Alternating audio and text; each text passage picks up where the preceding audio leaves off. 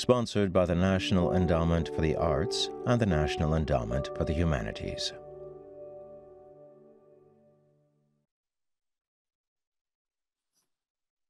Hello, and welcome to the 2021 Library of Congress National Book Festival.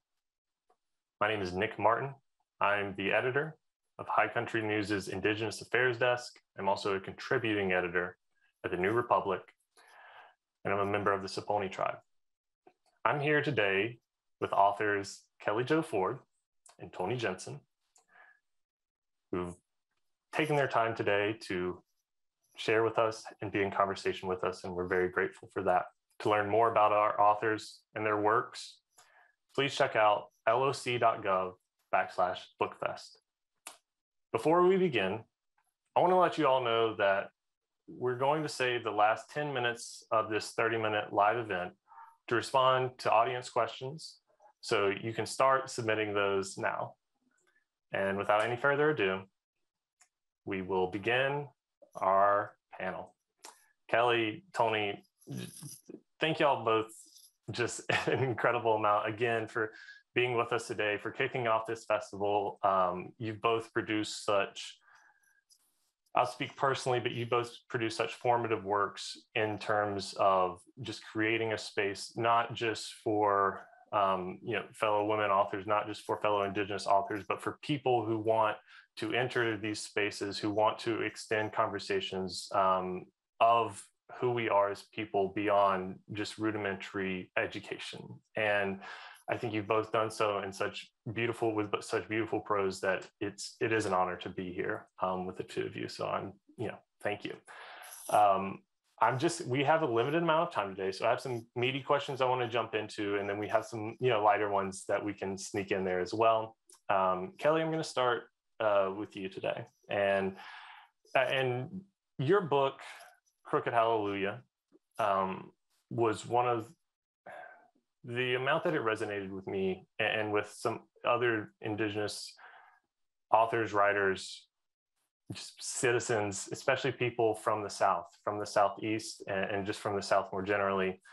It was really something to see it put on the page. And I just want to, in particular, one of the main themes that I walked away from your book having a deeper appreciation for, in terms of your consideration of it and your presentation of it, was the role that Christianity has played within our communities, obviously post-colonization, but in particular, I think over the past 100, 200 years, in the way that it has kind of shifted it away from an outright vehicle of assimilative policy, and has actually been something that our communities, speaking, I know my High Plains community certainly has with Calvary Baptist, but they've become cornerstones in many of our communities, not all of them, but many of them, and kind of unwinding this very complicated web of what that relationship means, especially as we're kind of seeing generations rise up that aren't,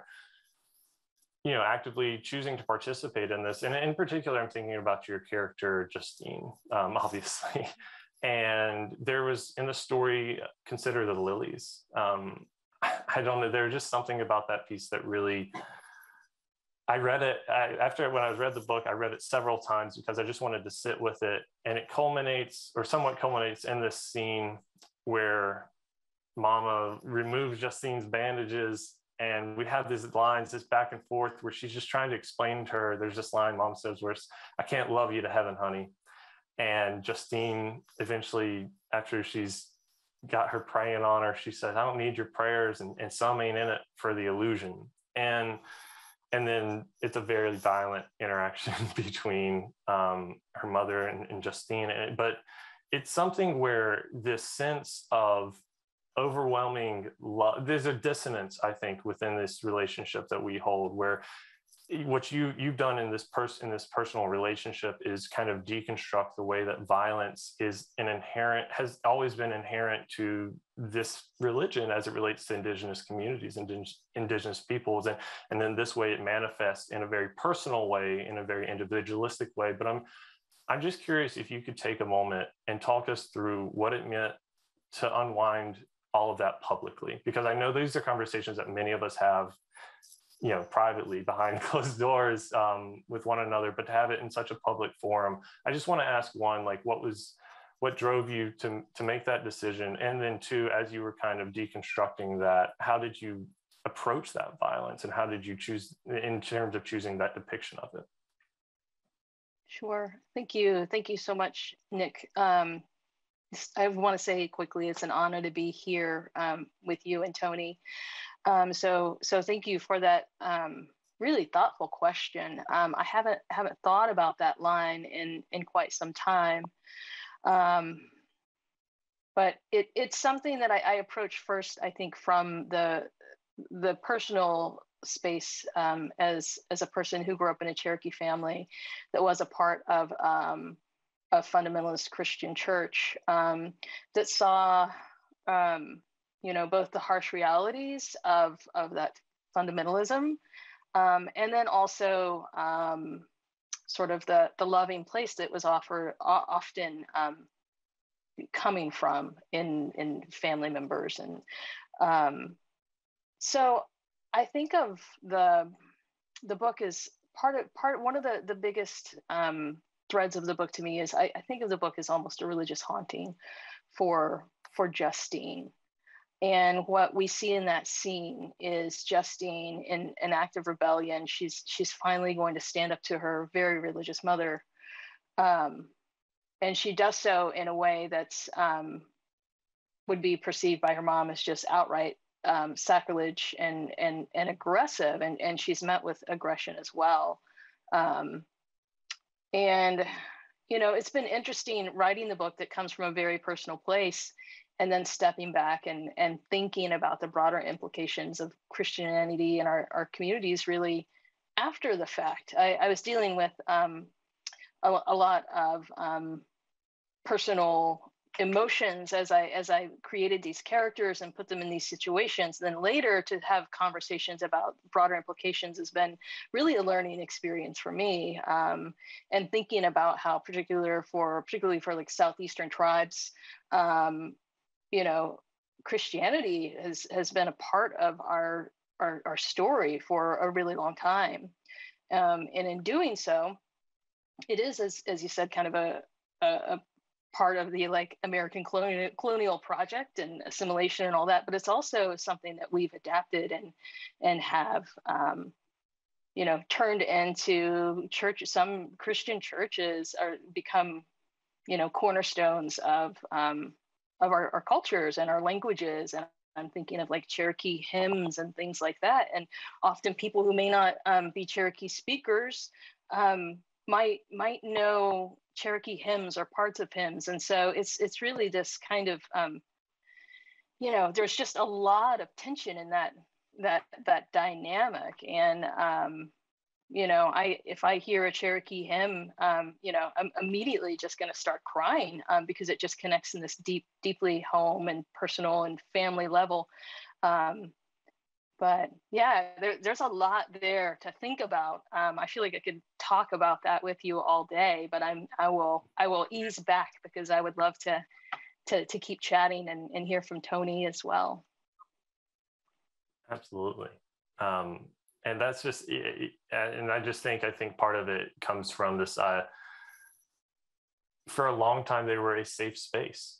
It was a literal physical structure that you could gather in together as Native people and not feel persecuted because it was an allowable action. It was an allowable act of group, of community. And we obviously, like anything else Indigenous people do, we make it our own and we put our own stamp on it. And that doesn't, I don't think, dissolve or erase any sort of the larger implications of that dynamic like you spoke of. But there is a beauty, I think, within kind of the larger messiness, or at least like the optimist tries to say that over the cynic. Toni, I want to bring you into this conversation, and I'm going to pivot just briefly away from the large topic of Christianity, because one of the things that when I think about my work as a journalist, and one of the things that I think about in terms of when I go to put coffee to a page and I go to bring a document to life, or story to life is the amount of explaining I want to do and the effectiveness of that explaining versus the educational aspect, in terms of seeking to derive an educational aspect of that, opposed, or not even always opposed, but in addition to trying to also do something creative with a work or use that explanation in a creative way that won't kind of, come off as native wiki for, non-native readers.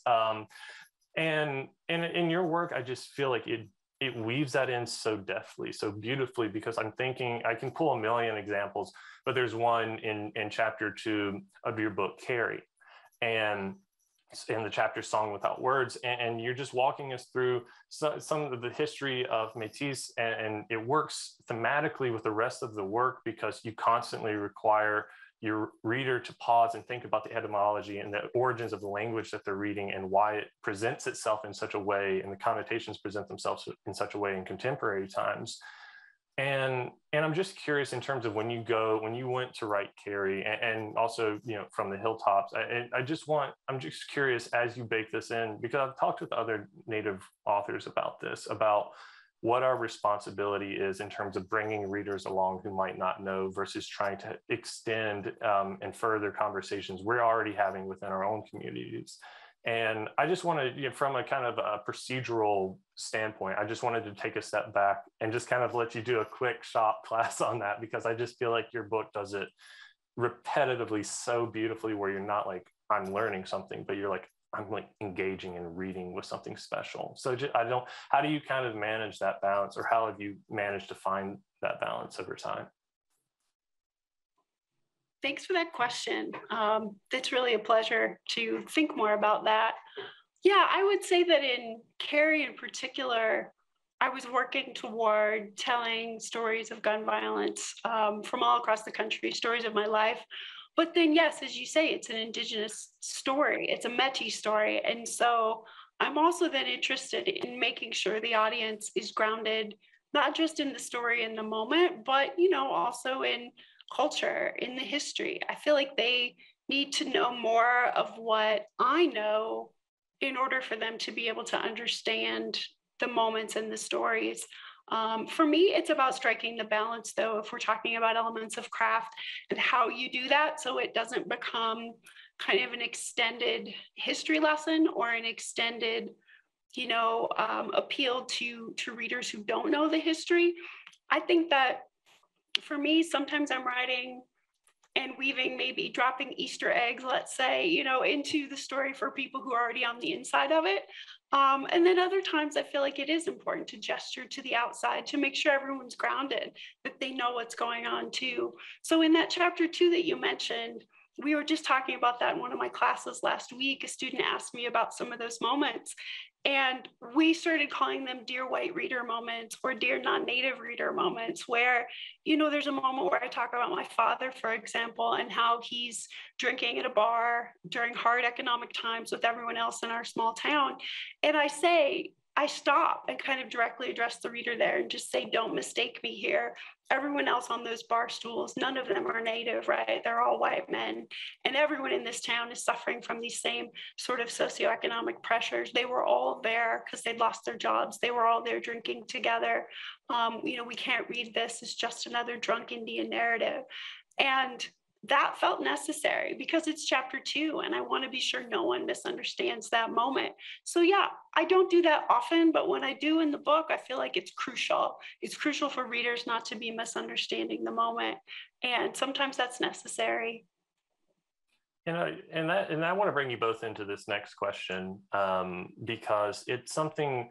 I think it comes down to this question that I'm always just curious about when I speak with authors, regardless, not always just Indigenous authors, but obviously particularly. But I'm just curious about this larger question of audience. And when you're sitting down to write a book, because so often we live within this you know, not to get too whatever about it, but we lived within capitalistic structures that require this book has to, in order for it to be, this career path to be a viable one for us, must be able to appeal to an audience large enough to purchase it, right? And I don't think that that necessarily always means editorially shaping the work towards that goal, but also when you're thinking about this, when we're thinking about carving out a space for more Indigenous writers so that they don't have to do as much explaining as what books in the past have had to do.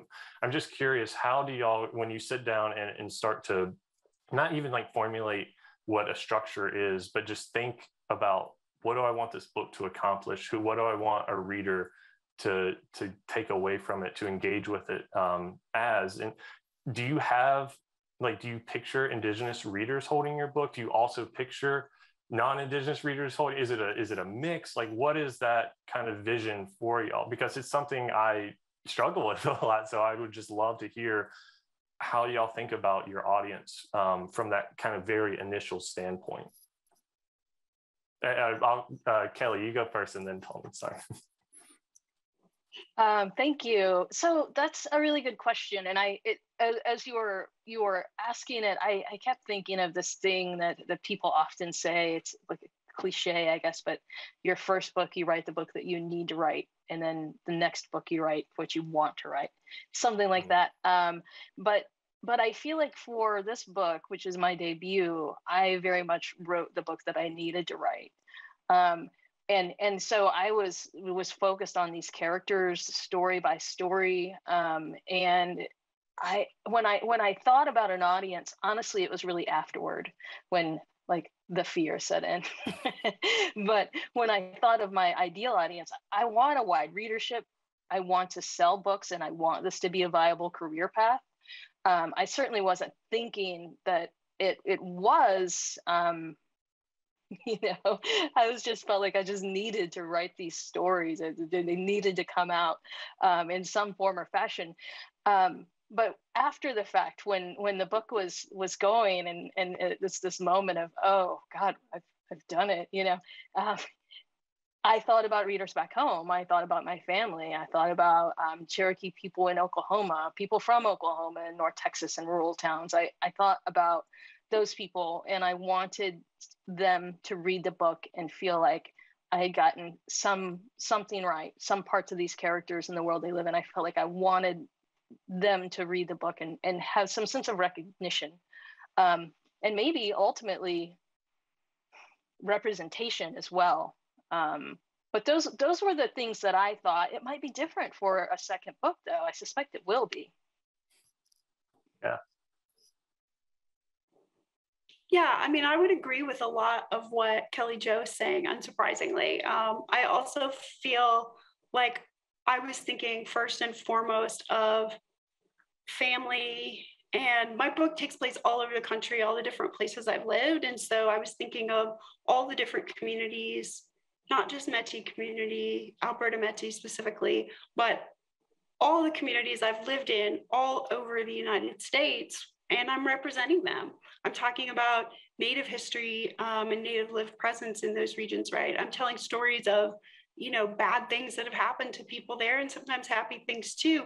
And so am I getting that right? I was thinking essay by essay, chapter by chapter, really of the people who I'm writing about and how I'm responsible to them. And then I guess, yes, sort of maybe like Kelli Jo at the very end in the editorial process, which was, you know, I was adding in parts about George Floyd in my book in June, and the book came out in September. So, you know, very nth hour, I thought, oh, what about other readers? But really, I was writing to and for my own communities all across the country, you know, places I've lived and worked. I was thinking of those people first.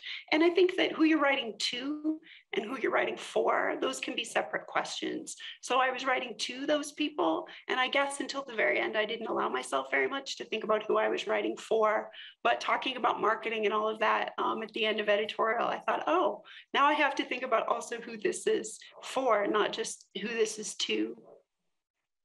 I think that's a beautiful kind of delineation to make in terms of 2 versus 4, because that's a really that's important. And I almost, that's great, because I wish I would have framed the question that way, but I'm glad you made me think about it like that. Thank you, Toni.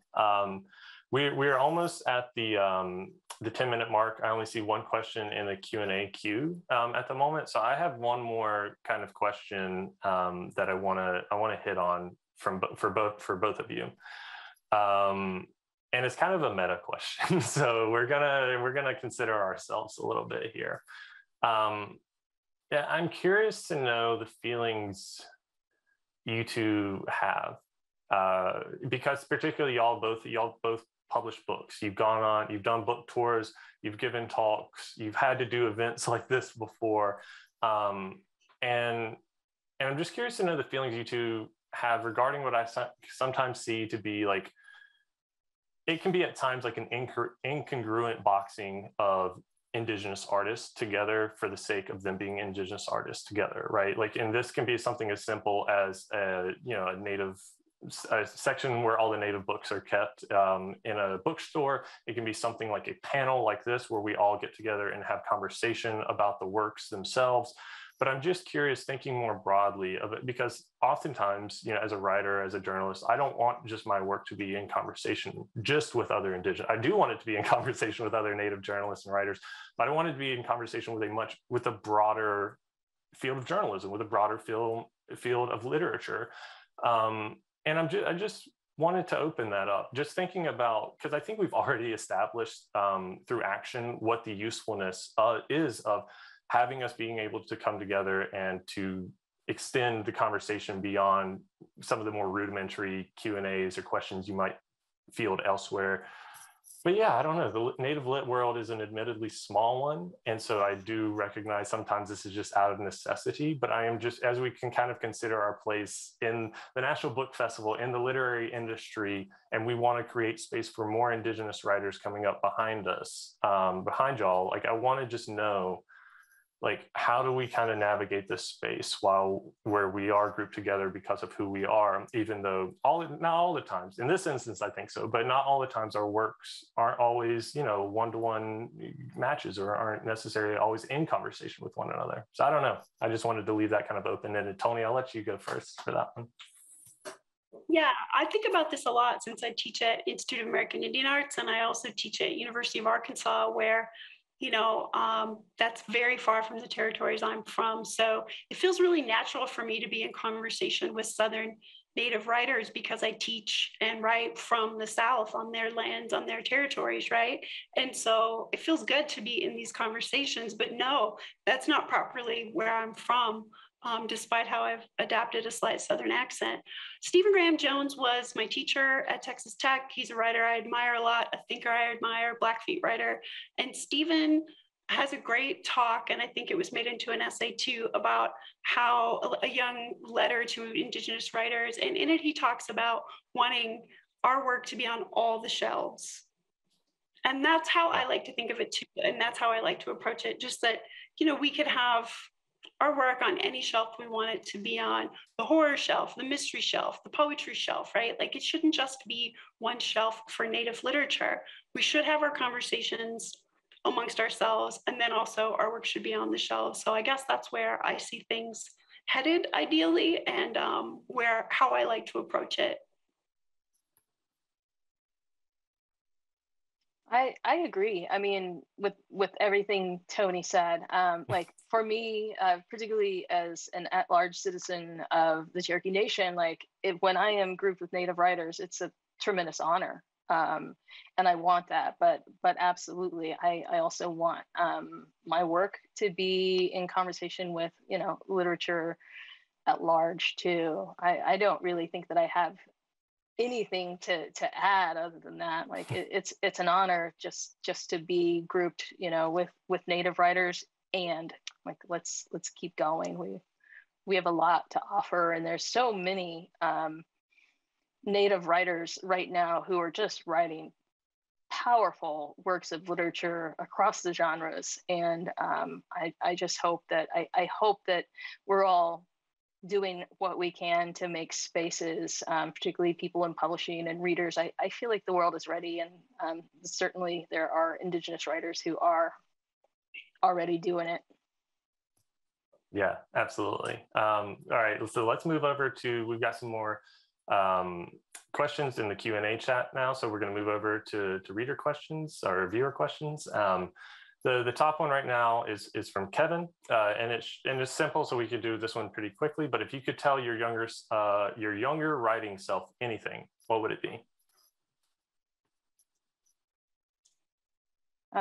I'll go. I would just I would just tell her it will be okay. It took me a really long time to write my book, and for a lot of reasons that were absolutely valid most of the time. So I would tell her it's okay. Like, take the time that you need to do this work. It's digging deep, and it's important for you as a person and a writer. Hang in there, stick with it. Don't worry so much about how long it takes. Keep going. Yeah, I would give my younger self permission to write everything down and not to think about publishing it as you write it. Some things are necessary to write, but they're not necessary to publish, and you'll know, and to trust, whether everything you write should be published or some of it you keep for yourself. I love that. That's a great reminder for every writer everywhere. Scott Weaver had a question, which is, I believe both of you have taught at community colleges, and I wonder how that type of teaching experience informs how you think about your writing. We'll start with Toni this time.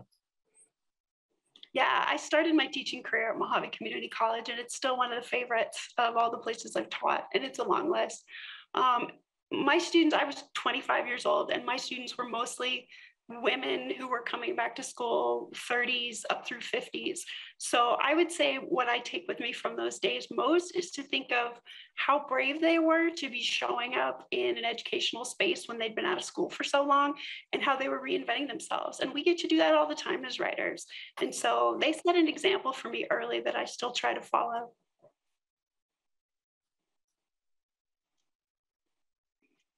My first job teaching was also at a community college, at College of Western Idaho in Boise.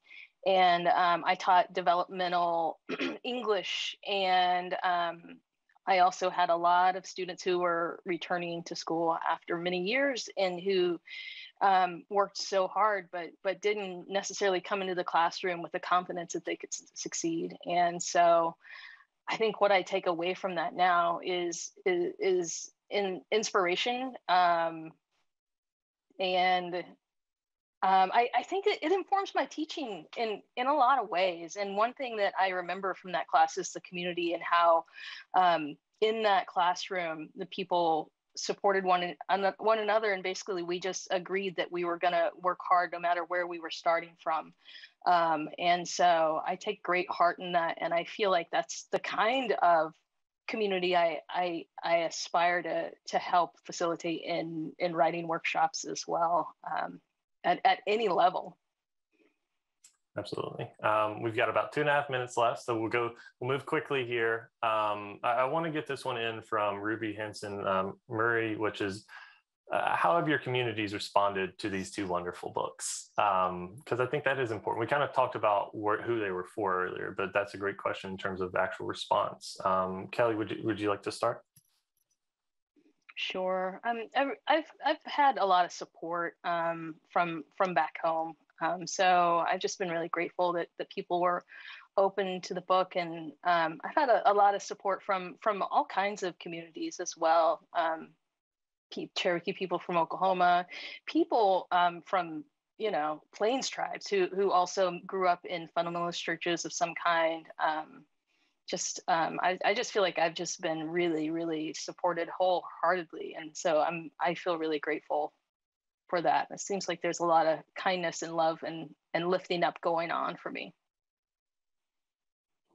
Yeah, I've had a similar experience. I've had many Indigenous women, Native women from all over the United States and Canada reaching out, sharing personal stories with me through social media, through my website, through email. Some men too, talking about how they recommended my book to their aunties or their cousins or their sisters. And so I think that's been the biggest pleasure and surprise for me, is how many Native women I've been able to be put in contact with who've been had similar experiences and have liked seeing, even though I think it's hard, have liked seeing, those experiences rendered on the page and that someone else went through it, right? I think it's always good to see that in literature, that someone else went through it and was able to write about it.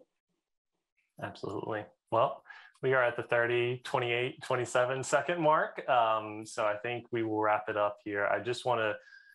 I want to say thank you to both of you for joining us today. Thank you to the National Book Festival for having us, all of us, for this conversation. It's been so wonderful. I really appreciate all the time and effort from the audience for the questions. Again, just really appreciate everybody's time, and I hope everybody has a wonderful rest of the festival.